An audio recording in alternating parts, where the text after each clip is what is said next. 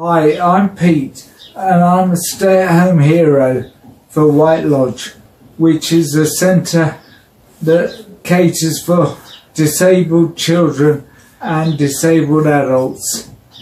It's a charity-run organisation, and I'm here today to try and raise some funds during this very difficult time when we're all in lockdown. I go to White Lodge 3 days a week. 1 day to ride the bike, 1 day for physio, and 1 day for hydrotherapy.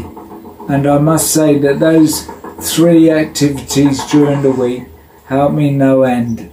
My target is to cycle 100 miles. I do 20 minutes legs and 10 minutes arms, and that achieves about 2.5 miles a day. So it will take me 40 days to do 100 miles. If you would like to donate to White Lodge at this very difficult time, I've got a Just Giving page which will be linked in at the end of this video.